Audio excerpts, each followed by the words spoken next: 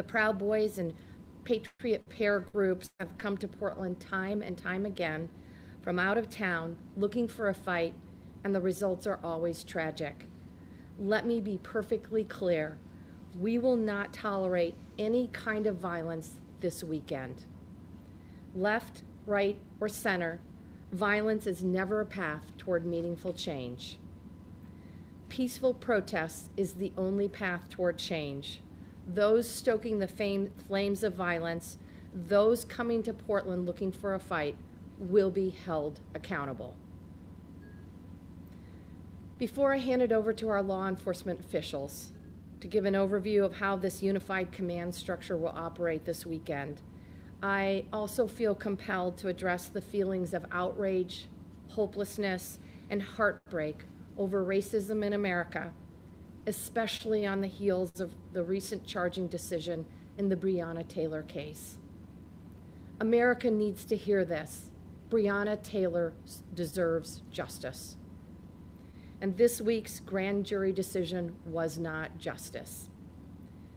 I know that there are many here in Oregon and across our country that are outraged and absolutely frustrated. Many people are hurting. Through our pain, we must continue to work toward racial justice and police accountability. The people who enforce our laws cannot be above the law. Our justice system is not just unless it works for everyone. In Oregon, we are actively making the changes we want to see in the world. Since George Floyd's murder, we've passed 6 bills improving police accountability. We've launched a statewide racial justice council to center racial equity in our budget and policy decisions. And we have a team already working to re-envision police training and standards for all law enforcement officials in Oregon. These steps are just a start. There is still much more work to do to create an Oregon that works for all of us. Let's continue that work together. Let's continue to say the names of Black Americans whose lives have been taken by racist violence and honor them by recommitting ourselves to meaningful change. Let's work together to create a better Oregon for everyone. Thank you, and with that, I'm going to turn it over to Superintendent Hampton. Thank you, Governor. Well, good morning. Travis Hampton, Superintendent of State Police. I think before I discuss what this unified command will look like and what it is, I need to say what it is not. This in no way is an indictment of our colleagues at the Portland Police Bureau for the job they've done or would have done this weekend. They being the Portland Police Bureau, their officers have endured some incredibly mentally and physically taxing situations for over 100 days while they have done the best they can to keep Portland streets safe. While the governor has elevated Sheriff Reese and I to assume the role of joint incident commanders for a 48-hour period, Saturday and Sunday, it wasn't too long ago that you'll recall that I placed 100 state troopers under the authority of the Portland Police Bureau. It wasn't too long ago that the federal government placed the safety and security of their federal buildings in Portland for a 14-day period under my supervision. So this joint incident command with the sheriff, the chief, and myself will bring consistency and continuity of our operations to the city of Portland, and it will allow us to provide the best public safety services we can over the coming weekend. The message from this unified leadership is clear. If you want to come to Oregon, to Portland, to peacefully protest, to assemble, to voice your outrage, to voice your concern, we welcome you for that. If your job, if your intent is to come to Oregon to commit crimes, to provoke, to make people feel unsafe in their homes, we do not want you to come here. And we will do our very best to interdict that criminal behavior as it arrives on our streets in Portland. You will see a massive influx of Oregon State Police troopers beginning tomorrow morning. They will be saturating North Portland, Interstate 5, between the venues of Delta Park and Peninsula Park with our colleagues at the Portland Police Bureau and the Multnomah County Sheriff's Office and allied agencies within Multnomah County. We will not talk specifics of our tactical plan tomorrow. Much of it, quite frankly, still in the planning phase, but I just want to let Portland residents know that your state troopers, your Portland police officers, and Multnomah County deputy sheriffs will be out in force to keep you safe. And we also want to send a message that well before the event, if your intent is to come to Oregon to bring incendiary devices, to bring narcotics, to bring firearms unlawfully, we will do our best to take those off the streets. So if that is your intent, please don't come. Then when folks arrive at the venue, we will do our best collectively to provide venues to exercise free speech and to keep hostile parties, if they arrive, apart from one another. So hopefully we will have a peaceful day, a peaceful event where we use no force, we make no arrests, and we provide an opportunity for people to feel safe in their homes and exercise their constitutional rights within the city of Portland. So I just want to reaffirm our commitment collectively, how we will work together, how we will bring every resource to bear at the state of Oregon's disposal within the county and the city of Portland. We will do this together and in the spirit of having a day absent of criminal conduct and injury. Thank you. All right, we're going to open up for questions. We have time for just a few questions today. For the reporters on the line, please press 0. We'll start with Ryan Gasaway with K2. Go ahead, Ryan. Thank you guys for taking these questions. My question is for the governor and then the law enforcement leaders. The last time these groups came to Portland, Chief Lavelle said after the fact that he didn't have the resources to safely get in between these groups. My question is, with more resources here this weekend, is the goal going to be to keep these groups separate before they come in contact with each other so that you're then not having to intervene in what's an unsafe scenario? I'll let law enforcement answer that question. Do I understand this mic needs to rotate? Okay. Are you going to? Chief Lavelle. Thank you. Our goal is to keep groups separate. This action actually provides us with additional resources that will help us in that endeavor. Everything we do is in response to the actions of someone in the crowd or someone engaging in criminal activity. So if that activity doesn't take place, we'll be well resourced for a safe event.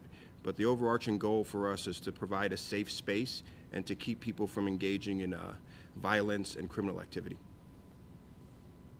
So quick follow-up on that. Last time there were about 30 officers out there. Can we get an estimate on how many troopers, deputies, and officers will be out this weekend?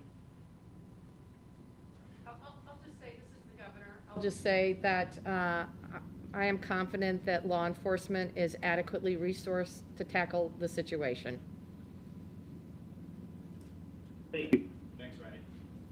Our next question is from Lisa Balick with Coin. Go ahead, Lisa.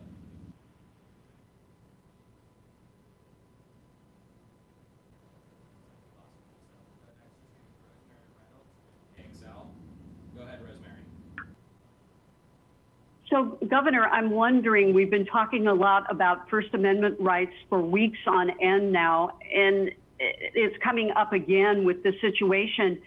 Would it not have been wise to go ahead and have people maybe not have their events all on the same day? What's the advice there? Look, we're really, really clear that hate has no place in the city of Portland and the entire state of Oregon. Our law enforcement is absolutely committed to protecting free speech, and they are going to work extremely hard to de-escalate the situation by keeping the groups apart. That's what we're going to do this weekend. My top goal is to make sure that Oregonians are safe and that folks that want to exercise their right to free speech can do so safely and peacefully. Thanks, Rosemary. Lisa Balick sent her question in writing. She asked, what will you be doing to protect neighborhoods nearby to keep families safe? Hi, this is Travis Hampton with State Police. To show families that we are doing our best to keep them safe, we like I mentioned earlier, we'll have a large influx of uniformed patrol officers. So these men and women, these state troopers, deputy sheriffs, Portland police officers will be in their neighborhoods along the thoroughfares and come out and talk to us. Come learn our names. You don't often see this many state troopers in North Portland. So come out, see what we're all about. Come out, grab a sticker from us. Come out and visit us. Tell us what your concerns are. This is your neighborhood. We want you to feel safe in your home, in your playgrounds, and at your schools. So come out and visit with us. We're going to be there to visit with you. Like the chief mentioned, we hope we don't have to engage law enforcement efforts in custody arrests or use of force. We would love to have this be a beautiful, rainy, sunny day, whatever Oregon delivers for us tomorrow, where we are just police officers in your neighborhood to keep you safe and then make you feel comfortable in your own homes. Thanks, Lisa. Our next question is also in writing from Maxine Bernstein from the Oregonian. Maxine asks, why do you believe there was a need to have state police in the sheriff's office and not Portland police lead this unified response for this weekend?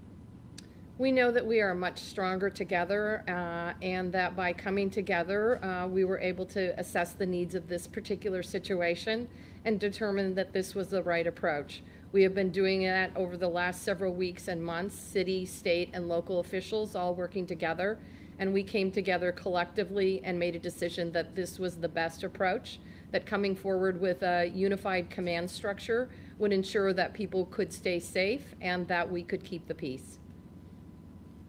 Thanks, Maxine. Our next question is from Dirk Vanderhart with OTB. Go ahead, Dirk. Hey, can you hear me? Yes. Okay. Governor, can you be a little more explicit on your authority and what you're doing here? Is it actually an emergency declaration that's putting the command structure into place? And then secondarily, does this command structure allow for the use of CS gas if that's determined to be necessary? I'll let law enforcement answer the second part of the question. We're getting a lot of feedback. Okay, thank you. Yes, I am using my executive authority as governor to create a unified command structure.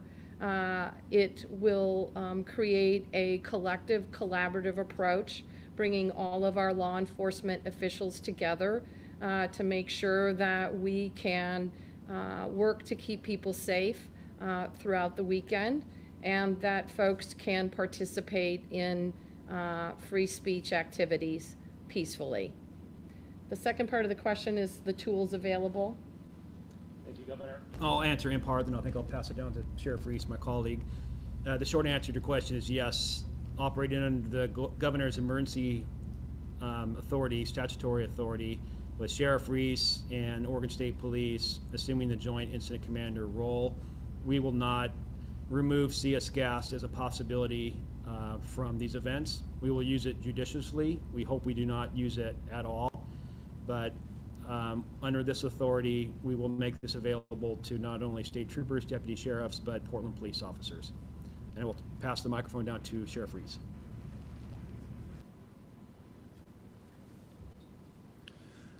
I think it's important to remember that our responsibility at these events is to keep the peace, and that our goal is to support people's right to peacefully gather and to express whatever message they came to express.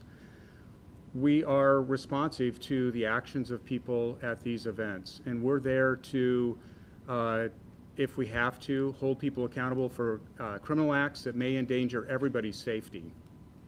Certainly, with the use of any tool or option, we're always going to be proportional in our response. And we want to do everything we can to intercede early so that we don't have to get to a higher level of force if it's required to keep the peace. I want to be really clear that the use of any option will be a last resort. If there is a need for CS, it would be after a life safety event where people's lives are at risk. And we're doing everything we can to protect people and to protect our officers and deputy sheriffs and state troopers. Thanks, Dirk. Our next question is from Hank Sanders with Willamette Week. Go ahead, Hank. Hi. Thank you for taking my question. My question is, if people are gathering without a permit, will they be allowed to still gather, or will action be taken against that? Chief Lavelle, do you want to respond to that?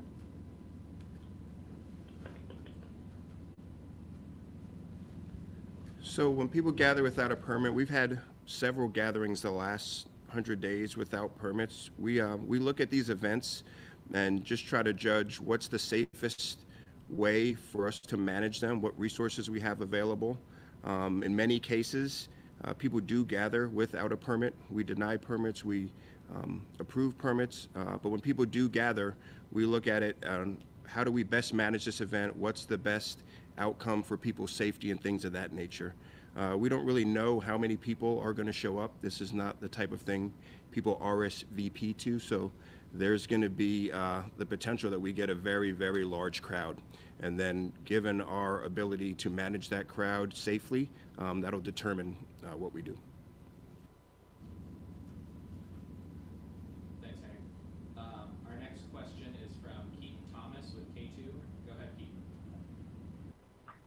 Hey, thanks for taking the call. My question is, we normally see quite a few firearms at events like this. What's the policy that you guys are going to be operating moving forward with respect to seeing firearms at some of these gatherings? Take that. Superintendent Hampton, would you like to take that? Yes, thank you, Governor. We not only have state statute at our disposal, but we also have city code.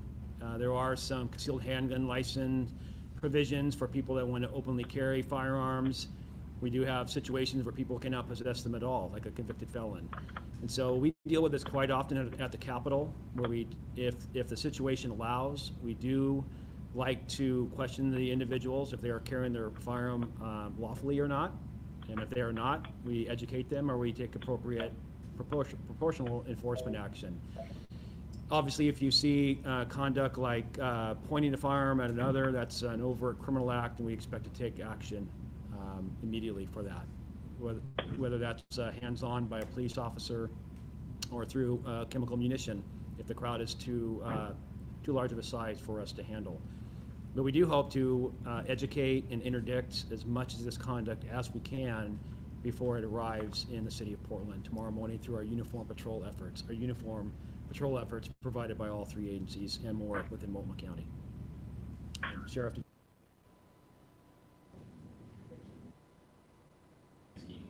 We have time for just two more questions. Maxine from the Oregonian had a follow-up. She asks, was Mayor Ted Wheeler supportive of this arrangement, and did you seek his approval before this, Governor? Absolutely. We had a meeting virtually, of course, with local elected officials, including the Speaker of the Oregon House, the Chair of Multnomah County Commission, Deborah Kafoury, and the Mayor and Commissioner Joanne Hardesty. Through that process, we came to a collective agreement that this particular tool, that is using my executive authority to ensure that law enforcement had adequate resources for the weekend in order to prevent violence, was the appropriate strategy for this particular weekend, and the mayor was supportive of that approach. Thanks, Maxine. Looks like Lisa Balick was able to call back in, so Lisa, last question goes to you.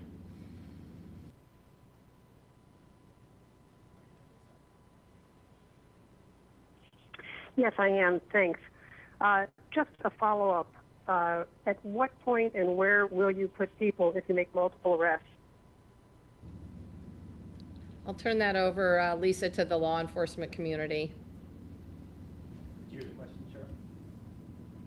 Lisa, if you could repeat that, that would be appreciative. Question is, if you make multiple arrests, where will you be able to put people?